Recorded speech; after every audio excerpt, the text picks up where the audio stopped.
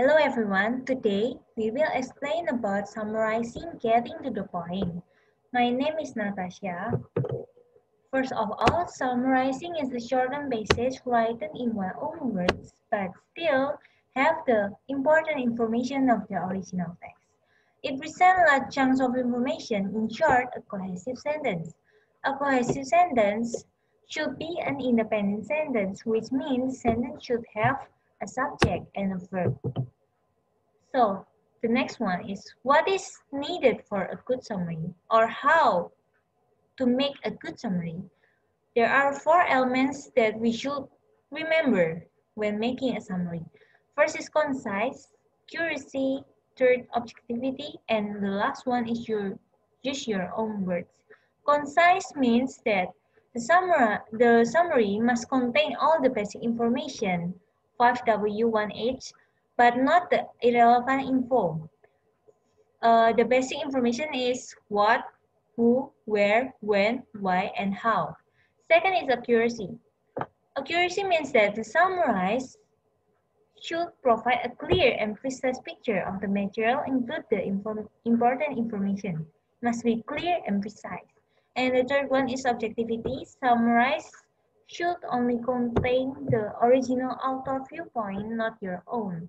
Or we should try to see from the author viewpoint, not subjectivity. And the last one is use your own words. It's really important because when we make a summary, we have to make sure that we understand our summary clearly. So it must be simple and understandable words. Okay, the next one will be continued by my friend. Hi, my name is Vania and now I'm going to explain about the stages of summarizing.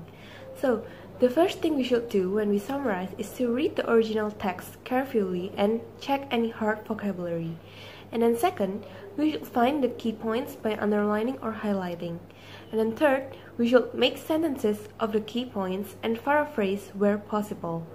And then fourth, we should write the paragraph from the sentences that we have made and reorganize the structure if needed. And then the last, we should check the summary to ensure it is well structured and nothing important has been changed or lost. So now I'm going to give an example of summarizing.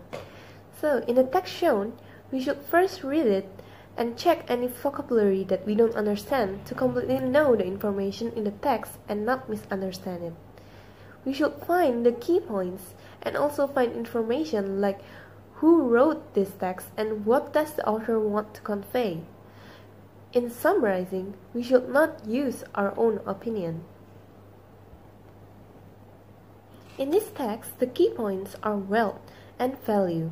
The author wants to convey that there are bad and good ways to become wealthy.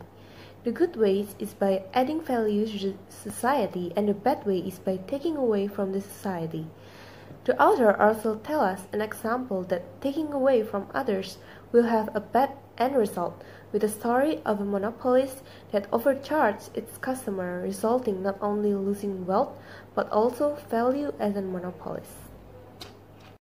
Based from the information that we get, we could make the summary. Stiglitz 2013 suggests that creating wealth adds value to society, but that taking away the wealth of others distracts from it.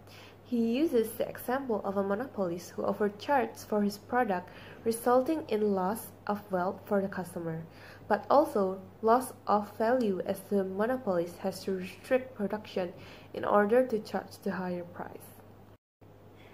So basically, the word summarizing contains of the word sum, which is S is shorter than the text, U is use your own words, and M is main ideas only. So that is all for our presentation about summarizing. Thank you for watching.